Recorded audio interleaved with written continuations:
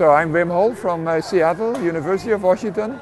I have family in Madison, and they have beautiful lakes here. Where do the lakes come from in Madison, and when they were made, and who made them? I'm Dave Michelson, Emeritus Professor in Geoscience at UW-Madison, and my specialty was glacial geology and history of Wisconsin's landscape. Before the last glaciation, which started about 30,000 years ago, there was a deep river valley that ran under where Lake Mendota and the other Madison lakes are now. If you could imagine being up on one of the hills around Lake Mendota, for instance, you would have had a valley there that was 400 feet or almost 500 feet deep. And when the glacier came down, it partly filled that valley, but it didn't completely fill it. And so parts of the valley that didn't get completely filled are now occupied by lakes or wetlands.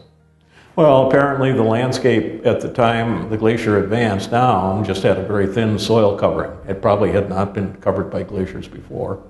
And so we had this big, deep river valley, and the glacier extended out west of Madison, out to Cross Plains, Verona area. And as it was here, the material that the glacier was carrying was just slowly filling up that valley that was underneath the ice. And then as the ice retreated about 18,000 years ago, it left behind the depressions that we now see as the lakes. When the glacier retreated, of course, a lot of meltwater was coming off the ice.